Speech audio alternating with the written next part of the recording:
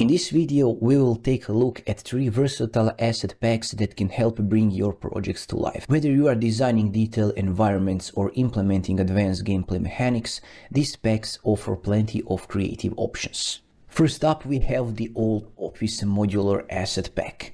This package includes over 160 highly realistic models such as furniture, windows, ceilings, walls, and decorative elements. Its modular design makes it easy to build custom rooms, while the fully customizable materials let you adjust colors, textures, roughness, and more to fit your project. Whether you need a sleek office setup or something with more character, this pack has everything you need. Next, let's look at the Modular Japanese Architecture Pack. Perfect for creating authentic Japanese buildings with both interiors and exteriors. You can design as many rooms and floors as you like, with plenty of options to customize the size and layout. With this pack, crafting unique and detailed structures is straightforward. Be sure to check out the preview and tutorial videos to see what's possible. Finally, we have the Newtonian Falling and Momentum Damage System, a blueprint-powered system designed for handling falling damage. It works with any character or controller and includes 2 options. The simple damage system applies damage based on fall height and it's quick to set up,